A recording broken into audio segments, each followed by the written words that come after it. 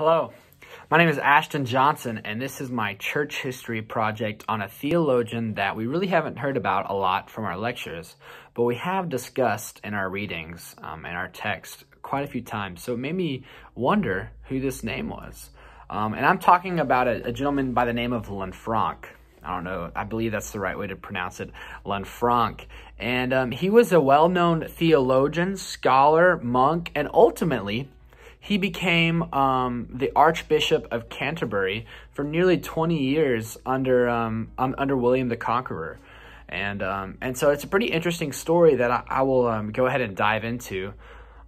He was born in the year 1010 AD in a town called Pavia in northern Italy. In northern Italy. And he was a smart man. He actually loved to learn. So he actually is known for a while as a traveling scholar. So we see that he traveled to Gaul, he studied at Taos, and he studied at Burgundy for a short period of time before ending up as in a monk lifestyle in Bec. He lived as a monk at one of the monasteries there for a while.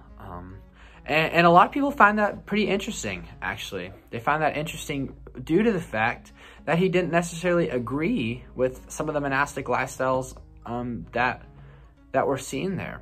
We know that monastic life was surrounded by the two things, work and prayer. We see that they have their every 3 hours they have a prayer service. And we don't see that Lanfranc was eager about the work or the prayer side. But what we do see is that Lanfranc really loved to study. And at his time at the monastery, he developed a deep love for theology and education, where he continued to teach. And he was just a very, very well-taught scholar.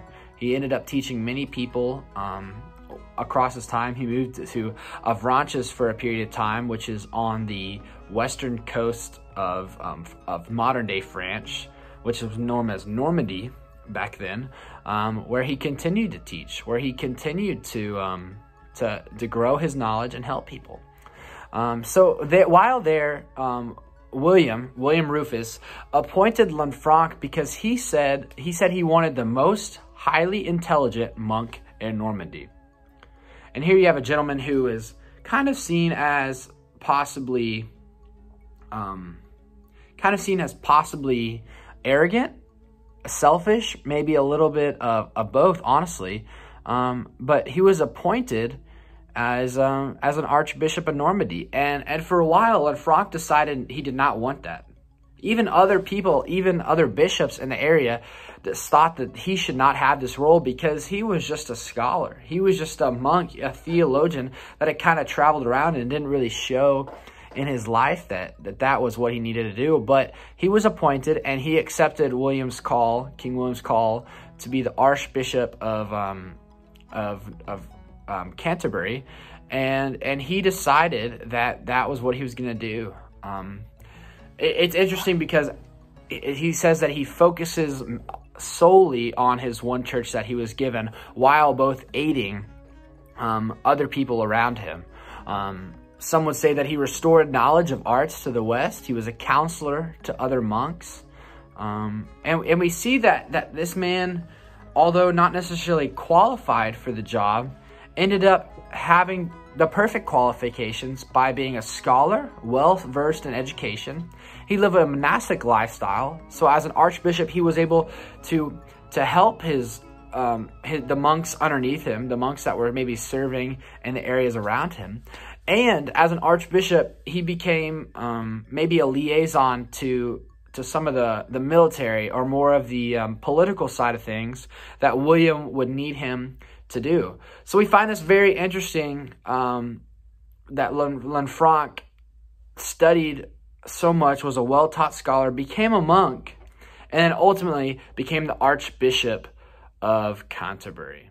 As seen here in the stained glass at St. Dunstan's in Canterbury, Lanfranc is still highly embellished and with a book in his left hand, which just continues to prove the point how smart he was in his desire to continue to be educated. As we look at another picture of Lanfranc, we know that King William the Conqueror, his job, he wanted to defeat the Normans. He wanted to keep Normans out of England. So Lanfranc aided with him in that. But Lanfranc's sole role as Archbishop was to help monks keep simony and keep celibacy as they defended their roles. So that was one of his main goals as Archbishop until he asked to be removed of his role and passed away in the year of 189. So as we see, Lanfranc had a very interesting career as Archbishop, as a monk, as a scholar. And in closing, I would like to read a quote I read from an article titled "A View of Archbishop Lanfranc" by Frank Barlow. He says, "He was a father and counselor of the monks in England.